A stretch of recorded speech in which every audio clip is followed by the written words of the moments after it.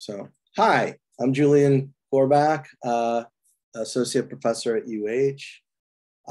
And I'm going to be talking to you guys about this book that I wrote that was published in 2019. So I did do a book tour, or a kind of a rolling book tour that went on for a while, kind of like a one-man rock band for a year or so until COVID shut it all down. So it's been a little while. It's been about a year, I guess, since I gave one of these talks. So if I'm a little rusty, please forgive me. I'll probably pick up speed as I go along. But as Karina and Alfie were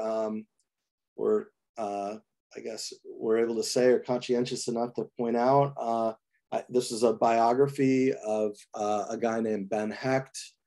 Maybe during the Q&A, I can talk a little bit about why I ended up deciding to do a biography of this guy. There were just certain things about my own personal past that raised questions about who I was and where I came from. And this was suggested to me by actually an Israeli professor that I just had a conversation with at some point back in 2007. And he said, you may want to look at this guy because I think you're going to find a lot of connections with him.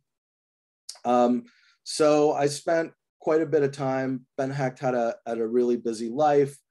And really, I guess from beginning to end, I spent several years of research and then a full year just writing the book. It's about 400 to 500 pages long. Hecht is really kind of significant for two reasons. One is he's really well remembered for his writing for Hollywood. And also because he played a role in history with the Holocaust. So he's sort of unique among American writers in that way, and that he both was important in terms of American literature and particularly in terms of Jewish American literature of the 20th century, but also at the same time, he's this figure that had an important role to play with the really significant global events of World War II and the Holocaust. And so this was kind of turned out to be a really big subject for me to take on. And I ended up finding that I was really wrestling with one big question, which is in looking at everything that Hecht did, how he developed, and then what he came out and sort of took a very public position about, what can we learn? What insights did he have about the world that still matter today? Because as historians, we're always looking at how is the past relevant to the present and relevant to the future. So as I was saying, he's really important in one way as kind of a Hollywood legend. They call him the Shakespeare of Hollywood. Hecht really came to Hollywood right with the birth of sound, when there was a really important migration of writers, especially journalists, from the East Coast out to Hollywood, because suddenly with movies suddenly being able to talk, you needed people to be able to write the scripts. And journalists could write fast. They knew what the public wanted. And so Hollywood started really aggressively recruiting them. There's a legendary telegram that Hecht received from Herman Mankiewicz, who was the author of course, the legendary film Citizen Kane and a good buddy of Hecht's. And the telegram basically said, will you accept $600 a week to write for Paramount? The money is crazy, basically, and the only competition out here is idiots. Don't let word get around. Now, going through the archives, I never could actually find that telegram, although Hecht saved a tremendous amount of his stuff. And these guys were given to a good tale.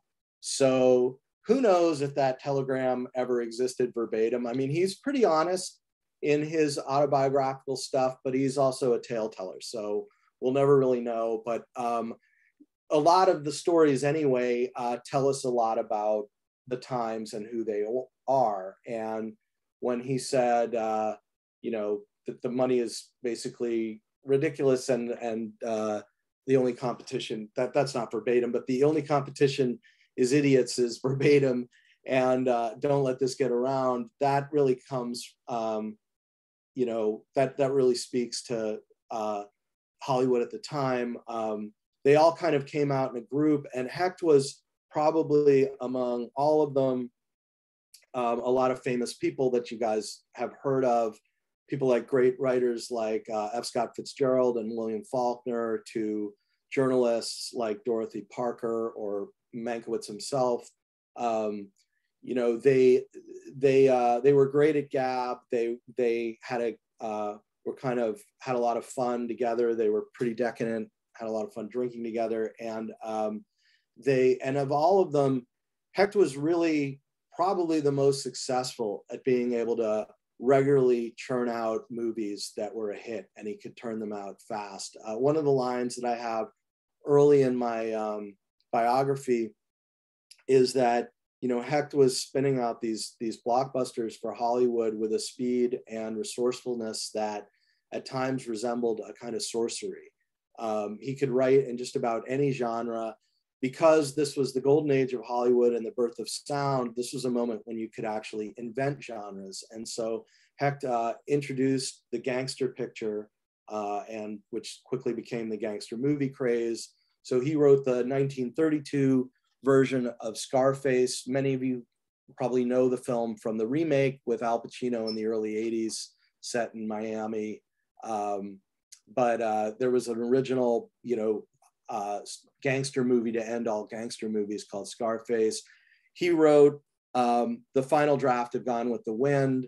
One of his best films was Hitchcock's Notorious. And so altogether he wrote, he played a hand in, you know, kind of an amazing number of like more than 140 films. A lot of times he was called in as a script doctor, as was the case with Gone with the Wind, where the studios were in big trouble and they were willing to spend maximum bucks to somebody who could come in and within a few days of sleepless work produce for them a successful movie. And that's what happened with Gone with the Wind. They were just stuck with it. To give you a broader picture, Hecht published over 30 books in his life, a number of novels, a series of memoirs. He started as a crime reporter, which I'll get into. He ended up moving to New York City during the jazz age of the 1920s, when the literary scene was really hot there. He wrote, one of the most famous things he wrote was The Front Page, which is a newspaper comedy, which has been remade, I think 4 times or 5 times as movies, and has gone through regular reintroductions on Broadway. It's one of the great classics of the American stage, probably one of the greatest American comedies written for the stage. And so he had that hit on Broadway before Hollywood snatched him up. Right around 1927 when movies went to film.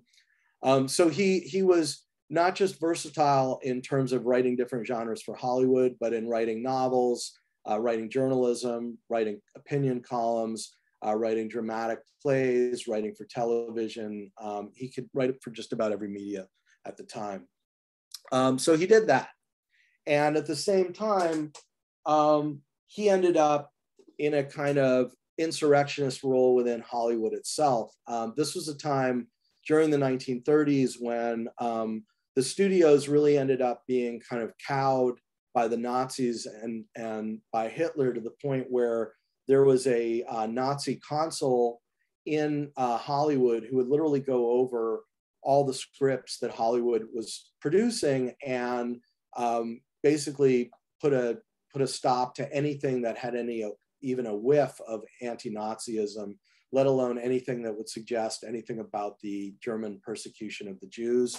So Hollywood was essentially muzzled during the 1930s. And Hecht started to kind of, you know, he was alarmed, as many people were, by what was happening in Central Europe with the rise of Hitler. And he started to chafe under the system quite a bit. And what he says is that with everything that was happening on the world stage, he had always been kind of what he called an un-Jewish Jew. There was a term that was introduced later in scholarship about Jewish American culture called a non-Jewish Jew. What he says before that was really discussed by scholars or in discussions about Jewish American culture was he uses the phrase un-Jewish Jew. And what he meant by that was he wasn't particularly observant. It wasn't a very visible or obvious part of his public identity. And it wasn't even necessarily central for a long time, although he's always close with his family. It wasn't necessarily central to how he saw himself and how he understood himself. And so what he says in his memoir was, I turned into a Jew in 1939. The Nazi persecution of the Jews brought my Judaism to the surface. And for reasons that I'm going to talk to you all about today, Hecht had a unique perspective on the world. And as a result, with the rise of Nazism, a lot of people who look back at the Holocaust and talk about the late 30s and early 40s talk about a phrase that Deborah Lipstadt, who's a Holocaust historian and also a media scholar, used was beyond belief to describe the way that the coming of the death camps, the train system, the crematoria, all of that was something that people weren't prepared to imagine by the late 30s or even by 40 or as late as 41 or 42. And Hecht wrote an extraordinary short story that was published in June of 1939. So he probably wrote it right around the time in the fall of 38 when Kristallnacht happened, which was the terrible Jewish pogrom in Germany, where so many shops were smashed and so many Jews were killed on the streets.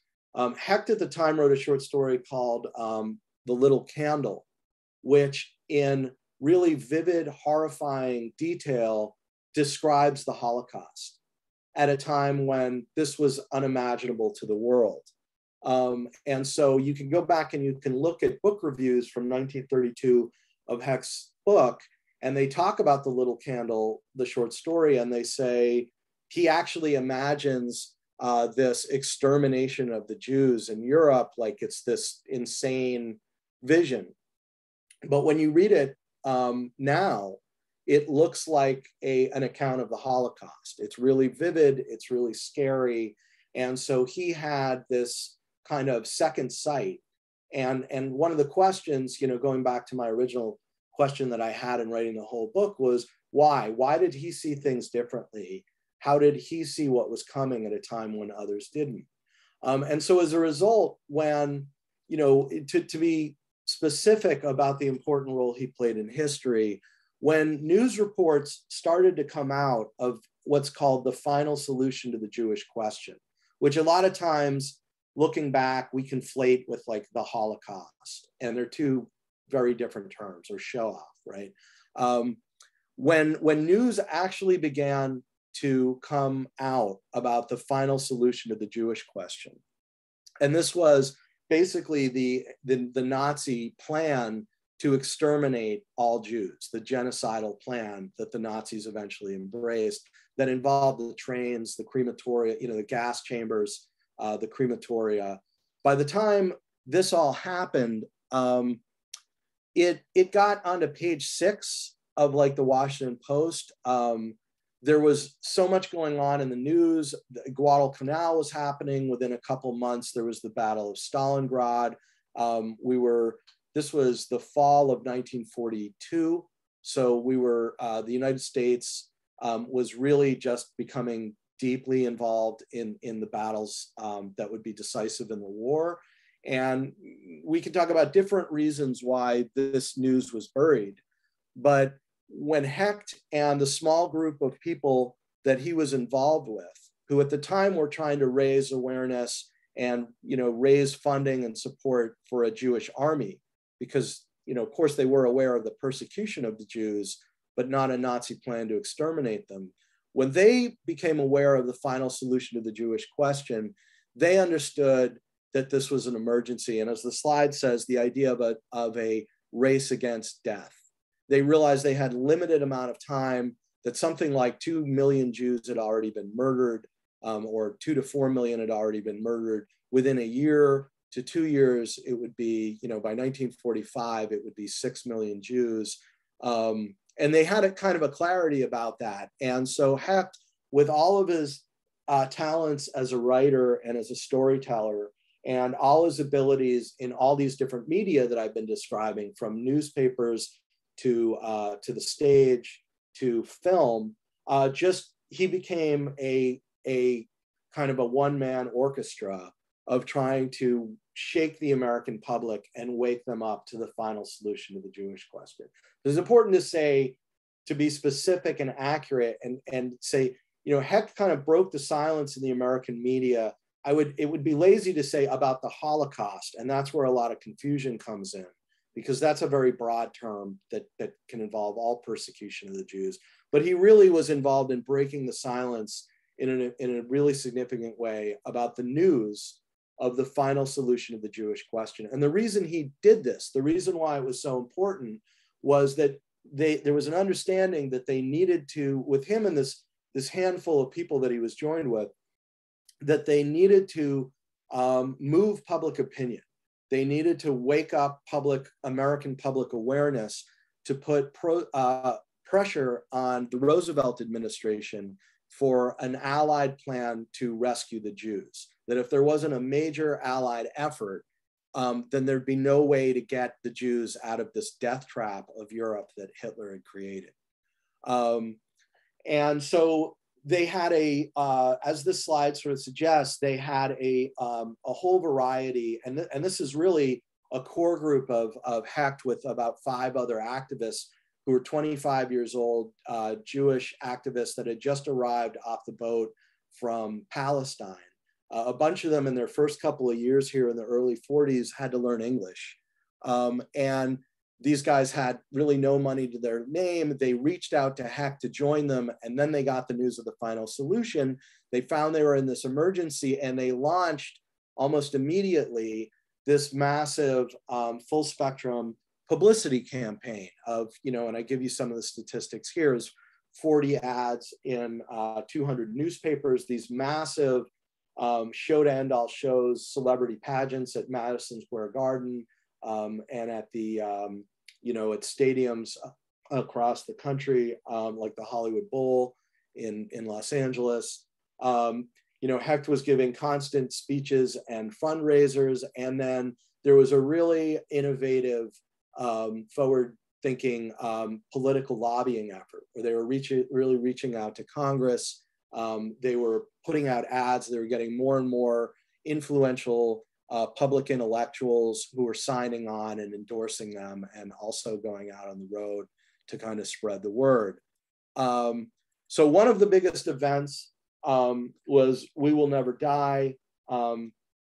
It was the main speakers were the Hollywood movie stars that had starred in Hecht's gangster movies, Edward G. Robinson and Paul Muni. But it had a cast of, and this was kind of a thing at the time, but Hecht really kind of brought it to another level it had a cast of like 500 people on it. As you can see, all the people on the stage, 40,000 people in 2 different sets of audiences saw it in March of 1943 at Madison Square Garden, and then it went on tour. And it was to, again, wake the public up to the fact that there was this extermination underway, and there was a race against death, a race against time to get an Allied rescue program underway.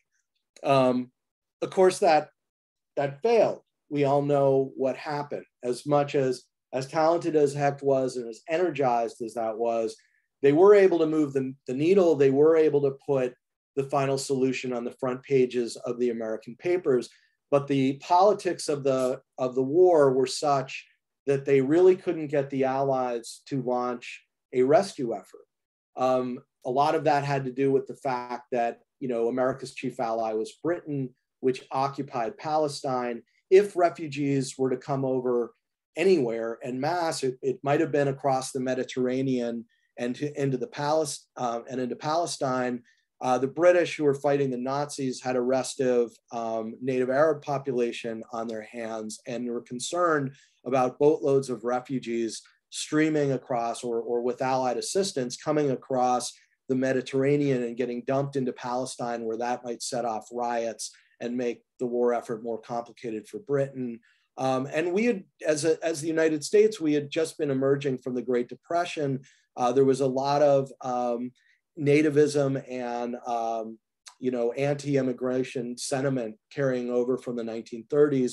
So people were highly suspicious of the idea of bringing boatloads of refugees over to the United States. But whatever the reason, the Roosevelt administration really slow-walked a rescue effort. One of the big arguments they put out was, well, the best way for us to save the Jews is to win the war. This infuriated Hecht. And in the aftermath of the war, you had a situation where you had hundreds of thousands of survivors of the Holocaust left in the concentration camps. Britain, by the end of the war, still occupied Palestine and still had a barrier up for immigration of refugees from the camps to get across. These people were called displaced persons.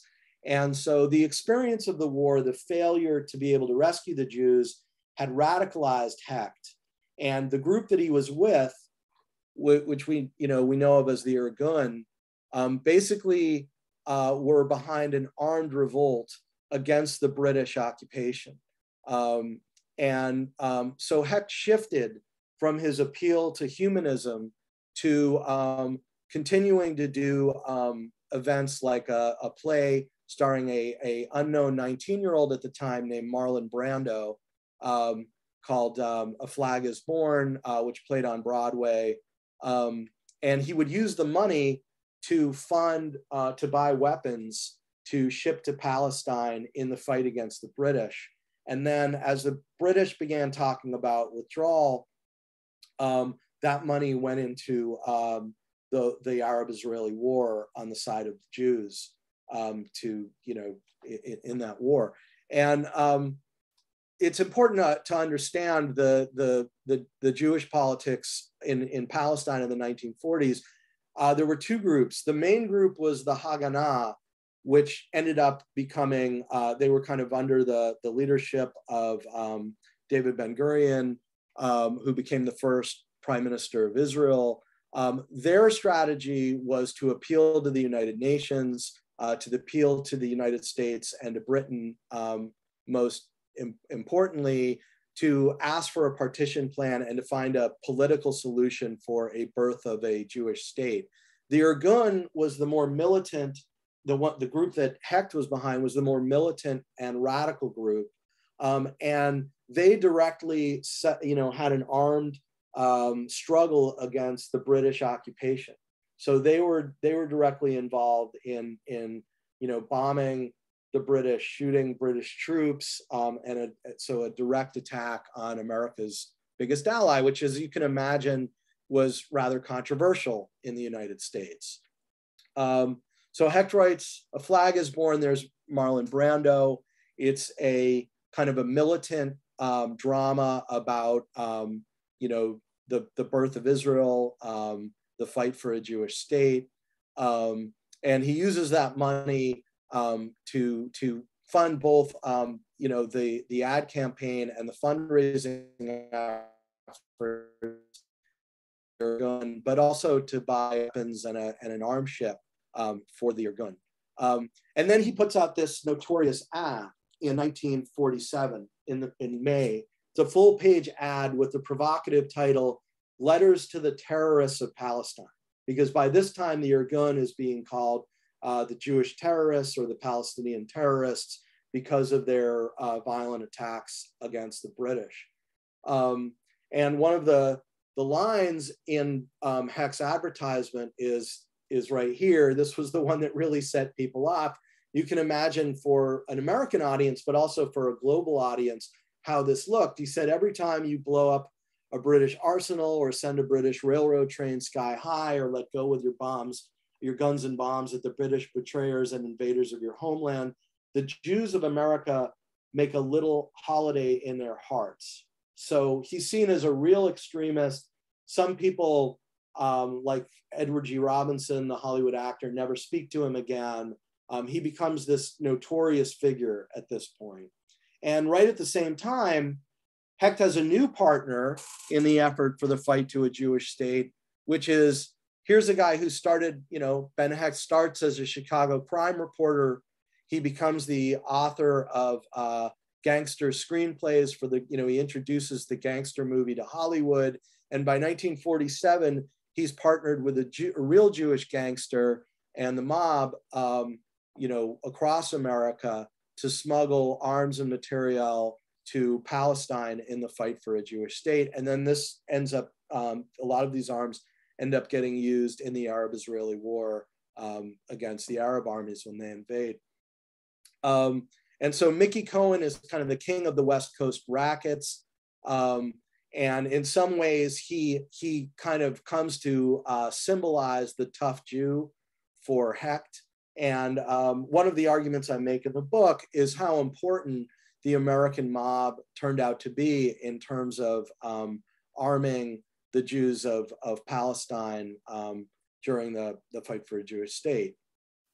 So you can see there's quite an evolution here for this guy. Starts as a journalist, is kind of a bon vivant in New York and in Hollywood, writing novels and plays and screenplays, becomes politicized, comes out with a massive humanitarian appeal, sort of asking the world to help rescue the Jews, and then, fails at this, becomes further radicalized, or at least the radical that was always there, the rebel that was always there within Hecht, is really what boils to the surface in his anger over the genocide. And he becomes labeled a gangster and a terrorist, a fascist. So if you just look at that one window of transformation from his humanitarian appeals to his partnering with Mickey Cohen to ship weapons, we see a real, what seems like a really dramatic shift, right? From humanitarian activist to, militant. And so there's that question of, is that really a change? How do we also explain how Hecht on one hand was, the non-Jewish Jew, and then suddenly finds himself the ultimate Jew? And what I found was a lot at the root of the questions that you find, and you have to go to Hecht's many books and movies to see the conversation that he's really kind of having with himself and with his audiences, that is really a through line through every story that he tells. What he's basically doing in all of this remarkably prolific body of work is he's spinning out variations of what he sees as really the most important question of the time. And I would argue the question that he leaves us with, that is just so important to our politics and our media today. And the way that Hecht put it, and he said he got this line from Joseph Conrad, which is a question of the soul of man. And just a fundamental question that has so many philosophical and political and legal implications, and implications in terms of the function and nature of our media, which is man fundamentally good or not, or evil? Is if we look at human nature a different way, how do we understand the rise of Nazism, the health of our democracy then, the health of our democracy today, the role that our media plays in all of that? So a lot of implications. So to break that down and to just kind of quickly, and I'm going to try and do this in about 10 minutes to leave time for a Q&A, I'm just going to hit 3 of these 4 major themes. The media theme, I think I'll leave alone, because I think people might have a lot of questions.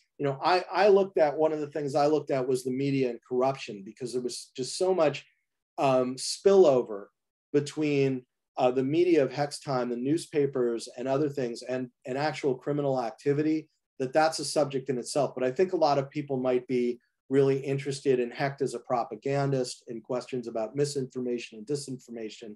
And that's a little bit of a different subject. So I'm going to hit these first three, and then maybe we can talk about whatever media implications people want to bring up. So to begin with the first one, you have to understand Hecht as someone who started as a crime reporter.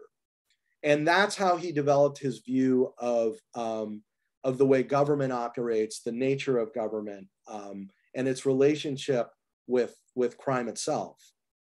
So when Hecht was a young crime reporter, like at a time when most of the rest of us maybe go on to college, get our first jobs, whatever, sort of come of age at 17 years old, 18 years old, that's when Hecht started as a newspaper reporter. He started as what was called a picture stealer. So this was a time when it was very hard for newspapers to acquire photographs because cameras weren't portable. And so they used to send these boys out to go climb into, like break into houses and other buildings often, and steal photos that they would then print in the newspaper. And so Hecht, which is a real thing. I mean, you read it in Hecht's memoirs and you think, come on, he's got to be making this up. And then you find out, oh no, actually this was quite common, that they hired picture snatchers to go run around and sneak around and steal photos out of people's private possessions. So he started as that. He also, says that he started writing a lot of what we call today fake news and getting it in the paper, and then kind of got into a bit of trouble with that and straightened out a bit. But that's the ethics of Chicago journalism of 1915 were not maybe the ethics of the New York Times or whatever in 2022. It was a pretty wild and woolly time. What Hecht did night after night in this really roiling period of the boom of the Industrial Revolution was cover crime. And he spent a lot of time on death row with psychopaths that had murdered people that were awaiting hanging. He covered something like 17 hangings as a newspaper reporter.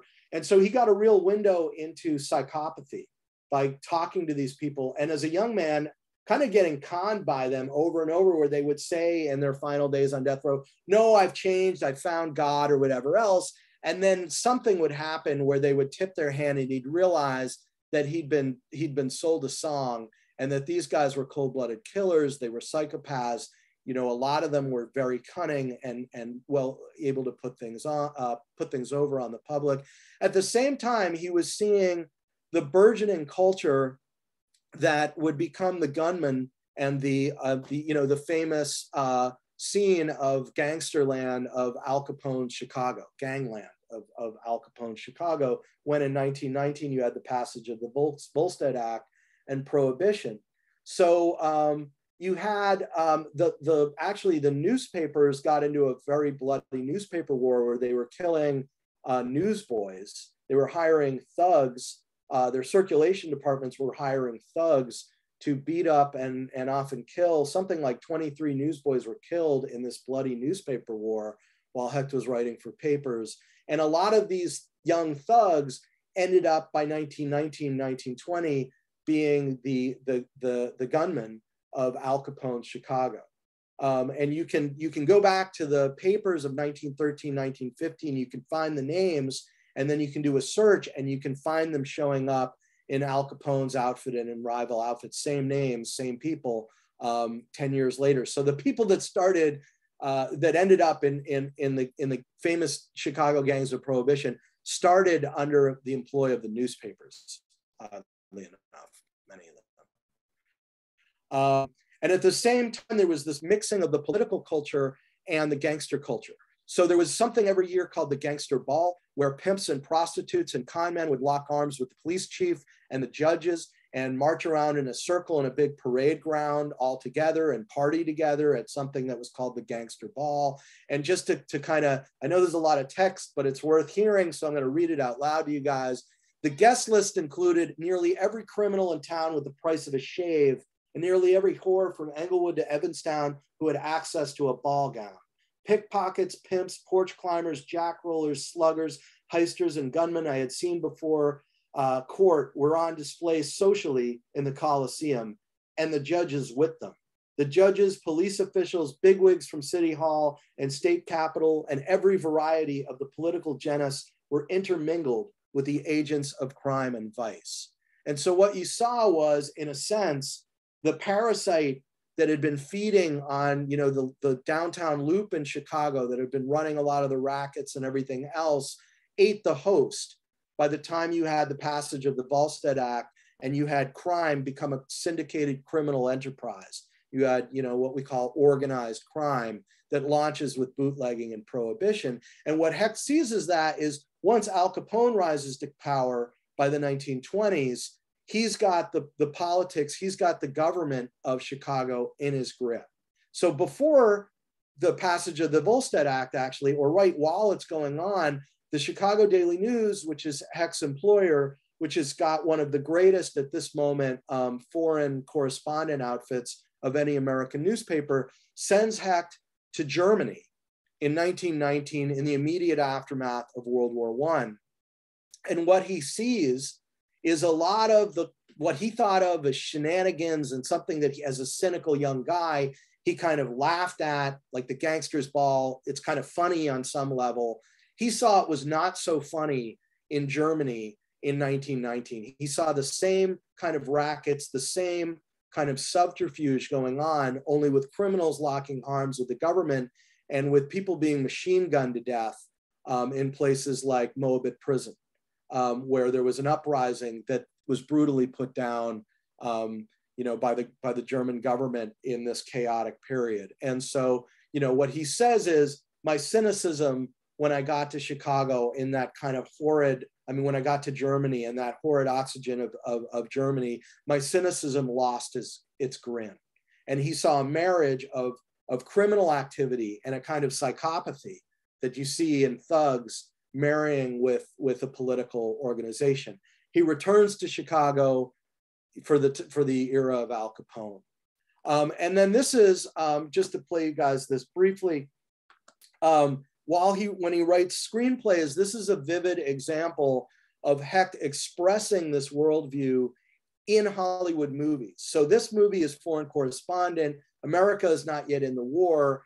And what it's about is, you know, without being yet able to really name the Nazis as Nazis in a Hollywood movie, they're talking about a terrible criminality spreading across Europe, and the American correspondents over there not telling people the truth.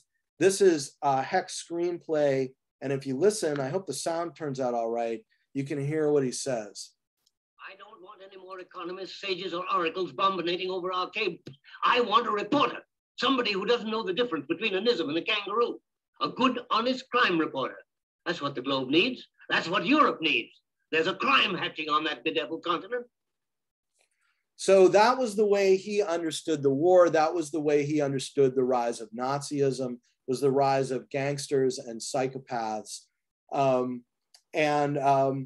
know, one of his views about the public vis-a-vis this, to give you the broader sense of how this roots directly in a view of the soul of man, is this line where he's talking about how the public was responding to investigative reporting about the Capone regime.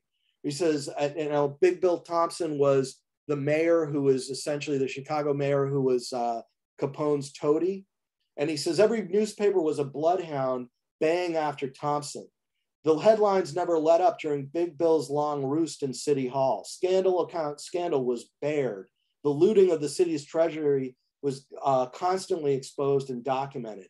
Tales of thievery by Thompson and his henchmen, of collusion between the City Hall and the town's inferno of vice and crime, were offered daily to the citizenry. In the teeth of this constant exposure as a political ogre, Thompson offered himself biannually as a candidate for mayor and was elected 5 times. So you can see Hecht's cynicism ran pretty deep. And then this leads to the second point, which is he sees the news of the final solution to the Jewish question. You know, there's an argument, if you look at Nazi historiography, that they themselves, as late as the late 1930s, did not have a specific program or policy for the Jews. They had not yet worked that out.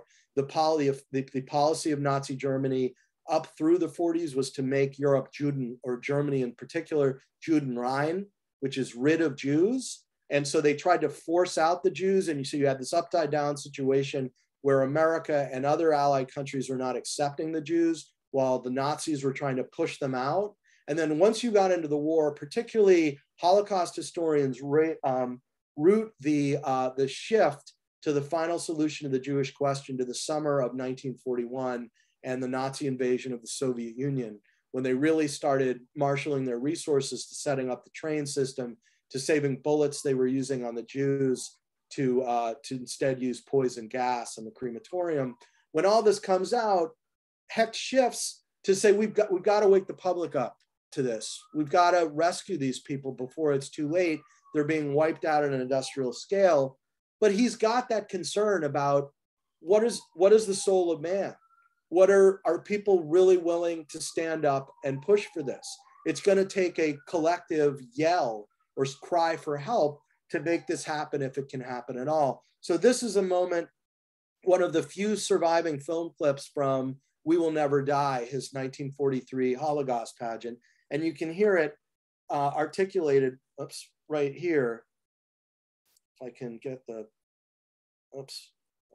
sorry. The Germans have promised to deliver to the world by the end of the year a Christmas package of 4 million dead Jews.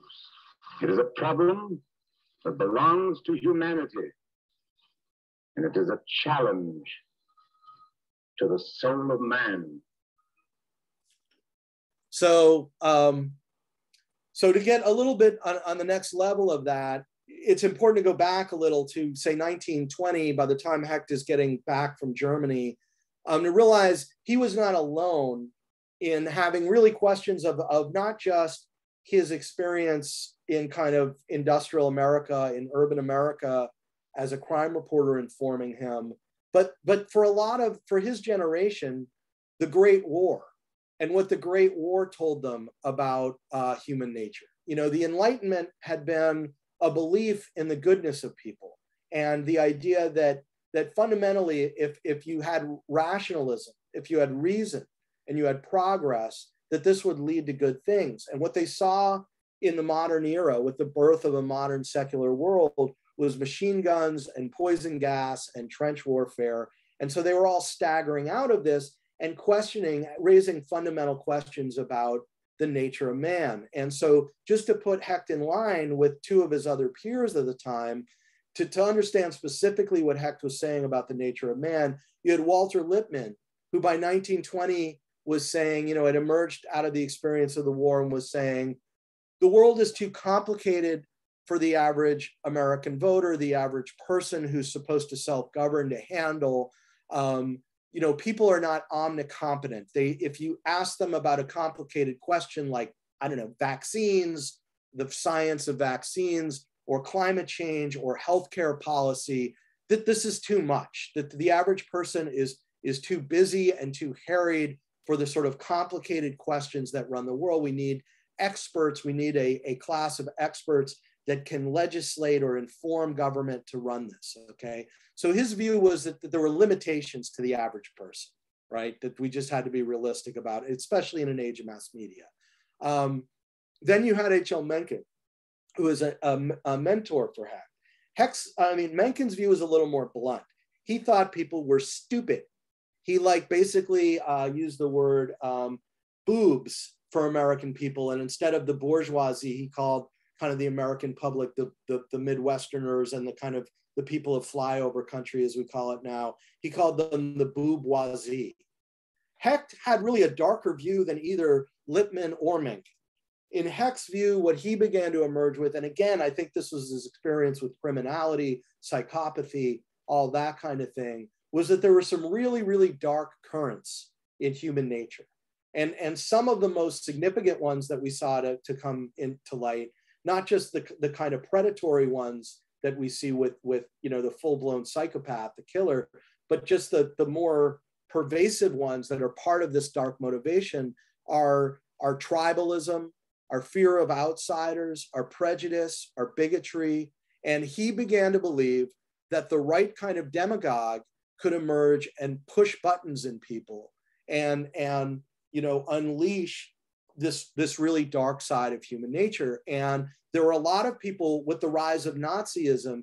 One of the most important things I learned from writing this book is that for people who lived through this era, intellectuals, people who were talking about this and trying to figure out this together, they looked at the rise of Nazism and they said, what explains this? What is this? Explaining it in terms of politics didn't make any sense. You can't explain this. You can't explain Nazism in terms of a debate over tax policy or an argument about how large or small government should be, or any of those states' rights versus federal rights. People understood it as madness, and they said we have to start looking at politics at root as a question of human psychology. And so I think what Hecht read in the rise of Nazism is, we're used to talking about psychology as an individual condition. What a lot of intellectuals of the 1930s and 40s began to write about and think about was the idea of mass psychology or political psychology. And the way Hecht understood the rise of Nazism was the rise of mass psychopathy.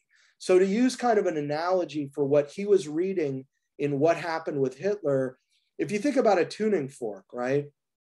Well, to back up for a second, just to give you an idea of like, when we talk about autism, we talk about a spectrum, right? People being on the spectrum or whatever. What he was essentially saying was that when it comes to something like psychopaths, like people who have a lack of empathy, who are cunning, who are, don't regret the wrong things they do, that's in all of us. But there's a certain population, there's a certain amount of the human population that leans on the side towards the psychopath. The people on the extremes are full-blown psychopaths, but a lot of us are somewhere on that spectrum. And so to shift to another analogy from the spectrum for a second, if you think about the idea of the tuning fork, right? If you bang a large tuning fork and you have other small tuning forks, the small tuning forks will begin to vibrate in sympathy with the big tuning fork. And what he saw with a figure like Hitler was someone who learned how to tune in on that vibration, how to tap into that element that was in any population, any group of millions of people. There was something like 40 million Germans at the time. And so he learned how to condition them so that every time he banged on the tuning fork, they began to vibrate in sympathy with certain messages that he kind of conditioned them to be ready for. So it was like he gave them their dopamine hit, and that was how they responded. So the fundamental thing is this raises questions about fundamental questions about how well can our democracy really function if there are these problems with democracy. So when I put this slide together, we were not in such an elemental fight about the soul of America, right? We are now. And so none of this may all seem like yesterday's news, but when I was writing this book in 2012, 2013, I thought, these are a lot of debates that we have been putting off having about our own system and how well it works, that really get to the root of a lot of the longstanding arguments we have. And what we've seen by 2022 is all of this stuff has really reared its head. And we're fighting over we're having these arguments over now about what kind of people are we and what are the implications in terms of the way we structure and order our society. So this is, again, this idea of using, this gets into propaganda and disinformation, the idea of the big lie. Can you tell, which is now, when I made this slide, this wasn't part of our regular political dialogue. This has now been introduced. We now are talking about the big lie again. But the big lie going back to the 30s and 40s, which is where it was born out of, it actually really begins to circulate during the era of McCarthy in the early 50s, is the idea of telling some big, simple tale and telling it over and over again, never mind the facts, because if you can sell people on the story, then they'll believe whatever facts or evidence you give them. And then a final part of this, and this is where I'm going to wrap up and get questions. I know I'm probably over, is the idea you can't study the Holocaust without studying man's capacity or humans' capacity for denial and denialism. So something that I think is really important if you talk to any Holocaust scholar, and that I hope that as a community we make a community of scholars we make a bigger deal about, is this idea of the natural proclivity that we have to denialism. And in the 1930s and 1940s, that meant the spread of Hitler across Europe. That's why you had appeasement and no check on Hitler when he, first when he went into Austria, when he first, took a chunk of France, then went into Austria, then, most famously Czechoslovakia. And then, of course, you have it with the rise of the Holocaust itself. What Deborah Lipstadt said was beyond belief. So a lot of what this story is about is man's capacity for denial. And if you think about the things that we confront now in a post-World War II atomic age, when we really face on all these different fronts and increasingly questions, existential questions, whether it's, fighting with the spread of a pandemic and how we deal with that, or climate change, or questions of whether our democracy will survive. So I'm going to play you guys one more clip, and then if we have time, Karina, you'll have to tell us, but I'll take questions. I'm sorry I went over, but I never really know exactly how long it's going to take. All right, so here's a clip from another great journalist, Edward R. Murrow, that I just kind of love, and so I kind of had to share it with you guys about Americans' capacity for denial. And I'm going to conclude with that for my talk. So.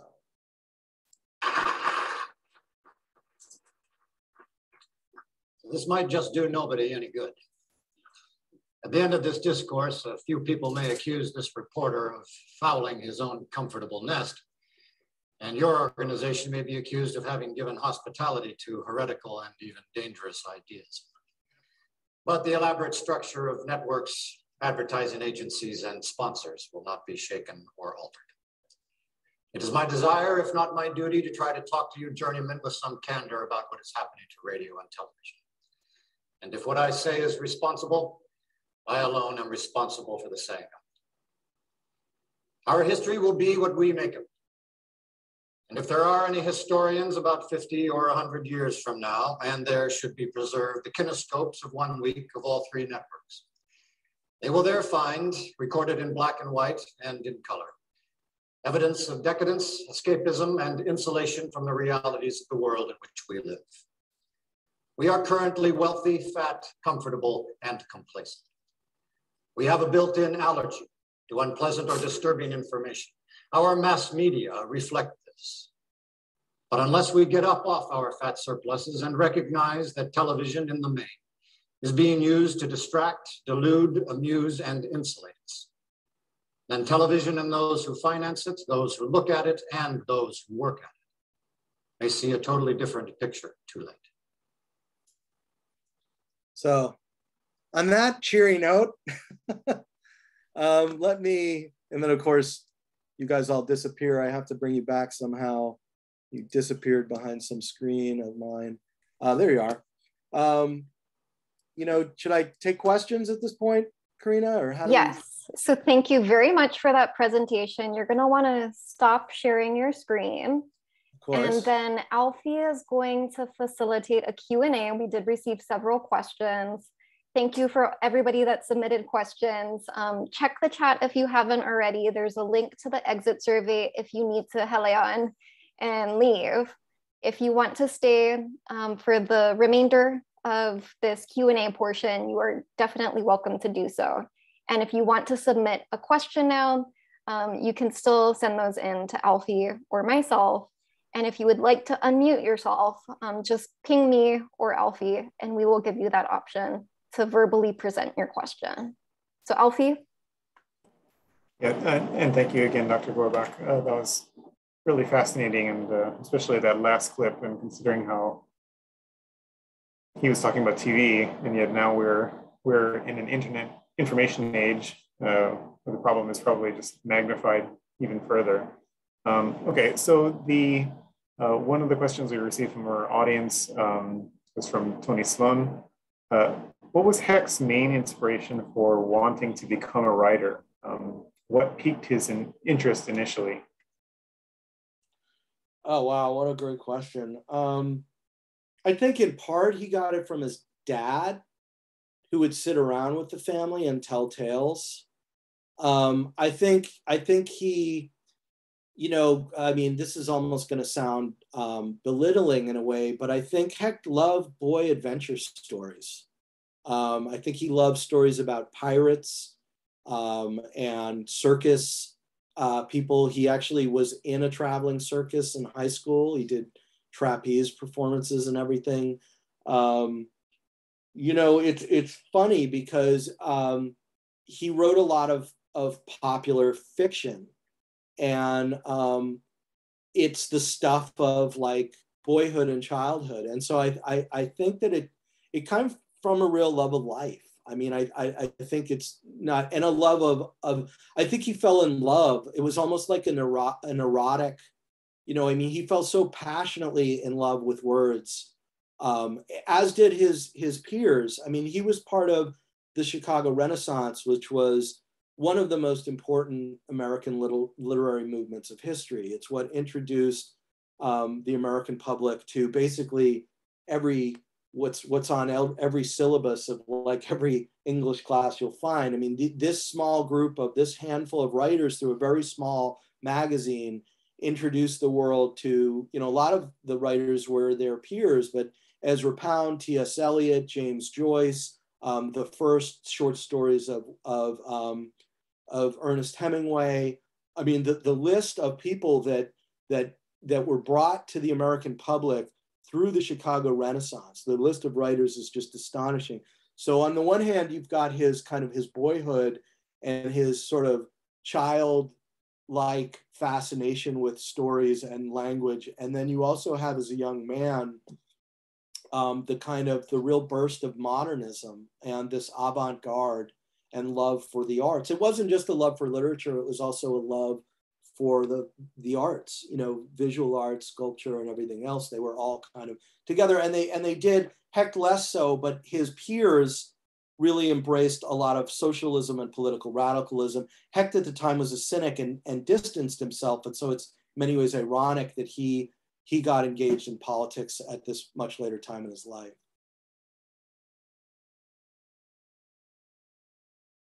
I don't know if that answers your question. That's about as best as I can do off the cuff. Thank you. This question is from Joseph. In spite of the Exodus story of hope, centuries of persecution, the Shoah story of finality, and the creation of the state of Israel, why does the Jewish question persist? Are humanism or militancy sufficient for human progress? And who asked that? Joseph? Joseph what? I didn't get a last name. Okay. Joseph Chernisky. I am so glad, Joseph, that you asked that, because that is a question that you will hear so many Holocaust historians, well, not necessarily Holocaust historians, but Jewish historians refuse to answer. They will tell you it's an offensive question. And that seems to be a modern phenomenon, that we can't talk about why anti-Semitism comes up, that we can't offer explanations to it. But many people who get asked that, many scholars who get asked that, respond by saying it is based in unreason, it is hate, and to try and offer explanations for it is offensive. The conversation about it is offensive. I do not think, first of all, I do not think that's an insightful, I mean, I don't know. I don't just know how helpful that is. And second of all, if you've read a number of really important Jewish historians, you know that a lot of them have addressed this quite a lot, like people like Walter LaCour, or I'm trying to, I always blank on the name when I'm put on a spot, but the guy who talked about redemptive anti-Semitism, one of the greatest Holocaust historians, talk about this in depth. And the quick answer is there is a way to kind of understand the historical explanation for this. And it's that with the birth of the Enlightenment, you had, I mean, one thing to understand about European history as an American is that the emancipation, what they called emancipation of the Jews in Central Europe or in parts of Europe that happened in the mid-19th century is as important to European history as the Emancipation Proclamation is to American history. And what had happened was you had the Enlightenment, which introduced these idea of reason and tolerance and equal rights and rights of man. And this evolution where you started having constitutional democracies and this freeing up, this kind of move away from the feudalistic, monarchistic system, autocratic system of the feudal era into a modern secular Europe. Part of that meant giving Jews who for centuries in Europe had been in shtetls or in ghettos, giving them equal rights. Emancipation was the term that happened in country after country for allowing Jews to join the broader Christian society. And what happened with that was then you had the emergence of Jewish doctors, Jewish politicians, Jewish professors, all aspects of Jews joining European life, and that famous term assimilation. What it began to happen by the 19th century is you nevertheless had recurring incidences of riots and killings of Jews, just like there had been before the Enlightenment. And so what you had with the emergence of Zionism was leaders like Theodor Herzl or Leon Pinsker asking, why is this happening? Why in a secular era with the Enlightenment is this continuing to happen? And this guy, Leon Pinsker, offered a theory, which was that ever since the diaspora, ever since the Romans and the exodus of Jews from Palestine, Jews had been guests in other people's houses. And so as long as they were strangers in a strange land, or the element of whatever in Europe, say, they were in their separate community, they were not assimilated, people could always point to them and say, oh, it's a downturn, it's a famine, it's an economic depression, it's your fault, it's their fault. So they were always a convenient scapegoat because they were an outsider community in Europe for so many centuries and a significant outsider community. What happened post-Enlightenment was that with the changes in the modern world, say I was talking about people looking at World War I as Europeans and saying, what the hell happened? This is the fruits of the modern world. This is the modern world. Well, who do you blame for that? You blame this new face of modernity that has emerged, that has just joined the crowd. And you say, you see these guys who have slipped in here, who think they're part of us now? They're the real secret cause to all the problems. And if you look at Hitler's, rap to the German people, the big lie that he told about the Jews to explain the depression and explain the straits that Germany was in, what he could say is, here's the face of modern Europe. Here's the face of liberalism. You want liberal, you want modernity, this is what you get. You get these people with the hook nose and the puppet masters of Churchill and Stalin and everything else. And by the way, the name I was forgetting, so Walter LaCour is, and I could put it in the chat, these authors who are the ones who articulate this, Walter LaCour, who writes a masterful history of Zionism, and Saul Friedlander was the guy who is the one who brought up that term redemptive anti-Semitism as a term to explain how Hitler used the idea of ultimately what was a military war against the Jews as a way to kind of say, what we're really in it, we're not really in a fight against Stalin, we're not really in a fight against Churchill or Roosevelt. These are all just the puppets to the puppet master of the Jews. And what we really have to do is strike over their heads at the enemy, which is the Jews, to get them. And Saul Friedlander, his term for this was redemptive anti-Semitism. Why does all this matter now? Well, I mean, if you look at any modern 20th century society, say a society where you have a minority majority, right? Where you have a majority of the country suddenly becoming all the minorities, and people don't like that. And you want to point at everything that's wrong with the modern world. You say, you see these people streaming across the border? This is liberalism. This is the problem with the way things are changing. And if we don't fight back against it, these people are going to destroy us. It's a war that we're in, and it's a war for survival. And so it's not just, this is not just a story about how anti-Semitism has survived. It's about how hate survives. And it's called redemptive anti-Semitism. Oops. Next question. Are we? Sure. Maybe we have time for one more. Sure. And this is kind of a nice segue from where you were landing. This is from Lauren. What do you think Ben Hecht would say or think about the rise of Trumpism? I mean, there are a lot of people who I think are on the right, conservatives who see Hecht's tough Jew thing, his militarism. They think he was anti-Arab or anti-Muslim, which, I mean, you have to understand the politics of the 30s and 40s.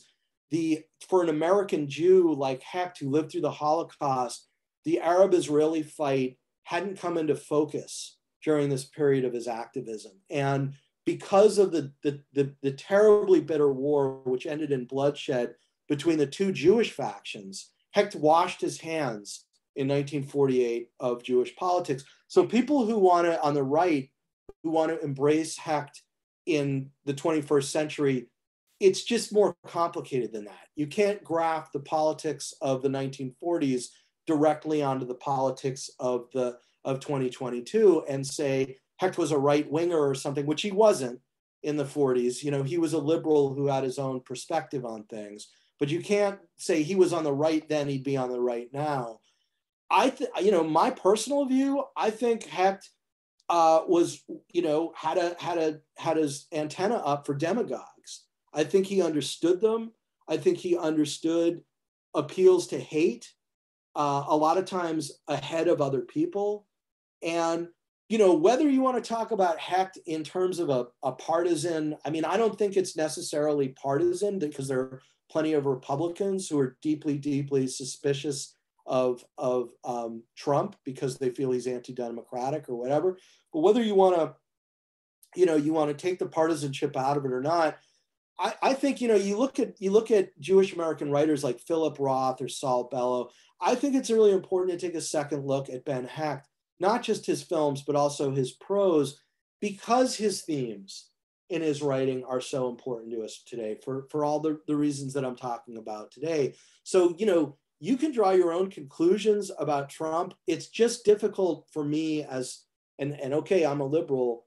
It's difficult for me to read Hecht, read his warnings about the rights of man and the soul of man and our dark implications, and not see him as like would have been one of the most vocal anti-Trumpers. Now, I also think he would have been.